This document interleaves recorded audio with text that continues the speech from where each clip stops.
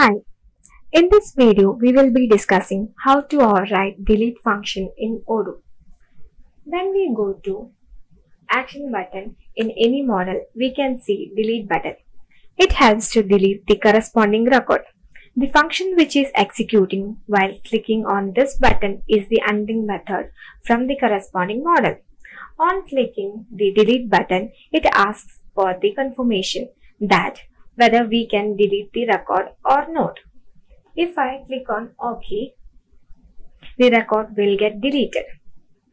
If I want to add any additional functionality when we are deleting a record, then I need to override the corresponding models to unlink the method.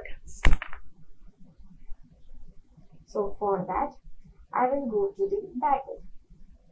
Now, let me explain this with an example.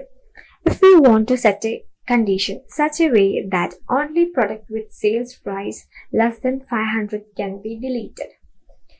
For this, I have inherited product.product model and super defined unlink function, and I have written for an if condition.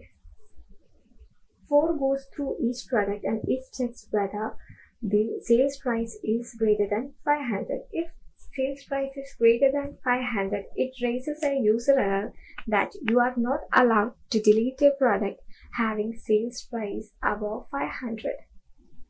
So let's check this in the UI. Here, as you can see, the sales price is above 500, that is 1000. So when I click on action and click on delete, and here a confirmation pop-up appears, that is, are you sure you want to delete this record? And I am clicking on OK, and here user error appears that you are not allowed to delete a product having sales price above 500. So similarly, we can give user error or anything, any condition in any model.